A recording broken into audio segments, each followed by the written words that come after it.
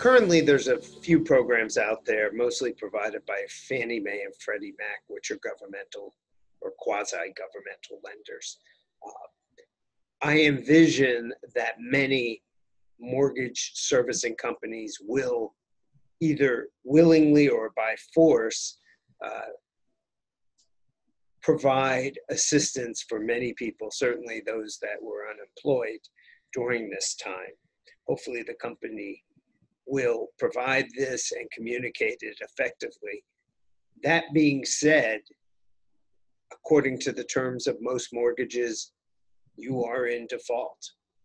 My assumption will be that these companies will willingly put your obligations, the monthly payments, to the back of your loan in order to help you out without damaging your credit going forward.